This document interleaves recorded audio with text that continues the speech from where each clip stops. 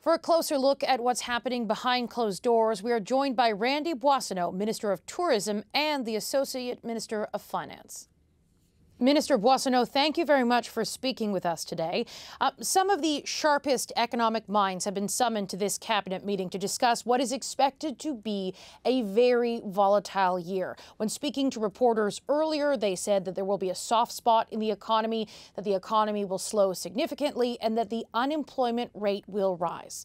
Should Canadians brace for life to get even more difficult? Katie, thanks for the opportunity to speak to you and to Canadians today.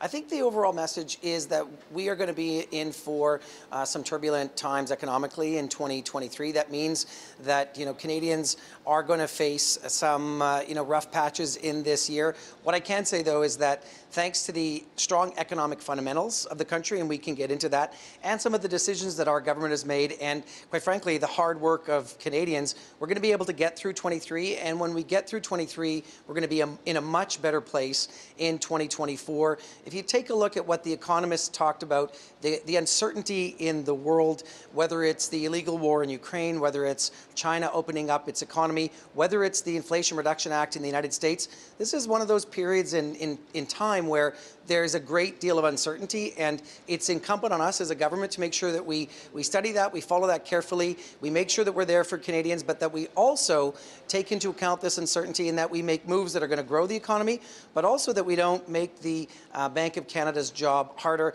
Katie, we've got a plan. The Conservatives don't have a plan, and we're going to be here for Canadians as we get through this rough 2023. I recognize that it's not just Canada that will experience these challenges, but you describe it as a rough 2023. So that is the reality check here, right? Canadians should brace for life to become more difficult. Well, we've seen this before as Canadians. We've been through some rough patches before, and we know how to pull together and do it. And I think the overall reason that we're going to, need to focus and pull together is inflation hurts the economy. It hurts everybody. But Katie, it hurts the most vulnerable the most. And so the mission of the country is to make sure that we get that 6.3% inflation down to within 2%. That's the Bank of Canada's mission that we set last December. And so we're going to have to weather this economic storm. At the same time, we have 200,000 new jobs created since September. We had the strongest growth in the G7 at 3%, and we've got the lowest unemployment in my lifetime, and at 52, that's saying something. So there's work for us to do as a country. We are going to see some rough patches, but I can tell you and Canadians, Katie, there's no place on earth I'd rather be to get through the 23 economic turbulence than right here in Canada. Realistically, how fast do you think Canada can hit that 2% inflation target? Look, that's the job of the Bank of Canada, but we're already, if you just take a look at the fundamentals. So the inflation compared to a year ago is 6.3%, but compared to 6 months ago, it's 0.3%. So take a look at how much that means it's slowing. We've had 5 periods of reporting in a row where inflation has come down. The core inflation is also starting to slow. So that tells me that the work of the Bank of Canada is working. But again, it's an unprecedented time with a 400 basis points increase in the past year. We haven't seen the kind of slowdown in the economy that some of the economists we talked to today would have expected. And so we're going to have to weather the 23 economic storm together.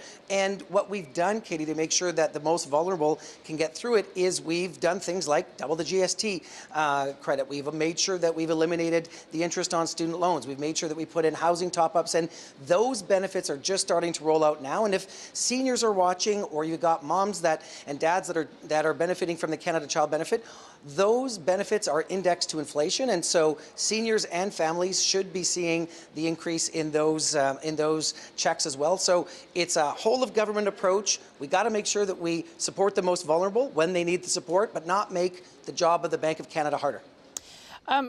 What is Cabinet's thinking on how deep this expected recession could be in 2023? Look, this is one of the things we do and have done since the 1990s at Finance is we survey all of the private sector economists and we get their read on the economy. And so we're waiting for the next update from private sector economists on that. It's too early to tell, and that's why it's going to be important for us in this 23 budget cycle to be really prudent, to be mindful of the uncertainty that's in the world, but also to make sure that we are growing the economy. So when we take a look at what's happening in the United States with the Inflation Reduction Act, we got to be ready to make sure that investments like happen in my own province of Alberta with Air Products, $1.6 billion net zero hydrogen plant, the largest in the world.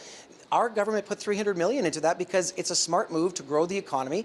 The fact that childcare agreements have rolled out across the country and we're going to see more, mostly women in the economy, that's also going to help us weather the storm. So too early to tell whether it's going to be a soft landing or a harder landing, but there is going to be an economic downturn, and so we want Canadians to be ready for that, and that's why we've put in the supports to make sure that the most vulnerable can make it through this challenging 2023 economic year.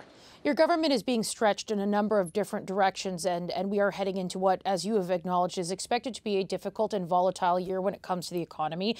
You're investing in, we're expecting a major deal on healthcare.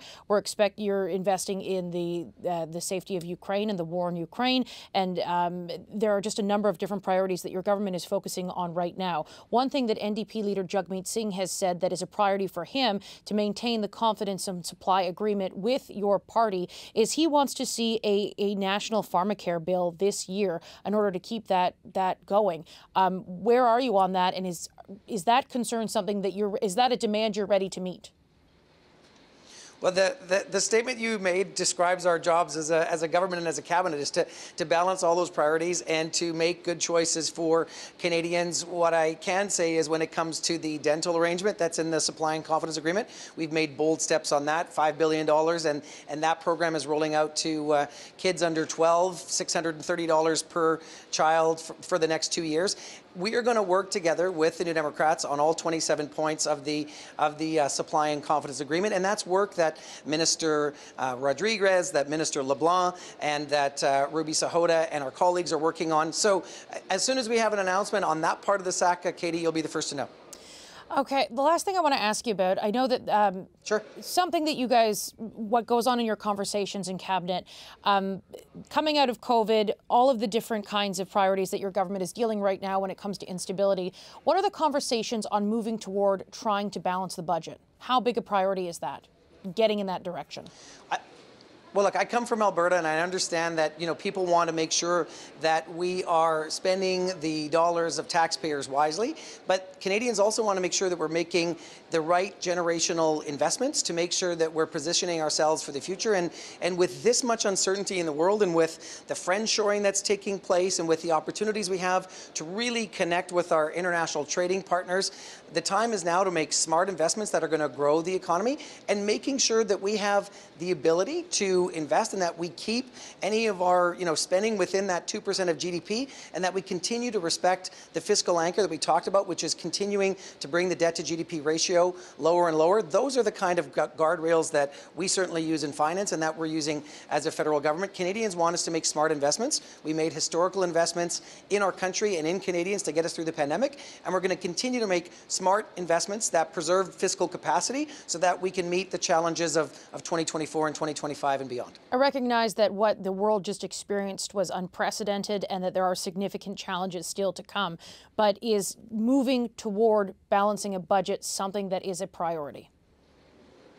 Well, what's a priority for us is continuing to reduce the debt to GDP ratio and making sure that we're making investments for Canadians that help them to weather the storm, but that also position us for future growth, right? It's not just about reducing spending. It's also about making sure that the economy has the capacity to produce revenue so that we can actually get to that point where we see a balanced budget in the future. Right now, it's about weathering the storm and making smart investments on behalf of Canadians. Minister, thank you for your time today. Thanks, Katie.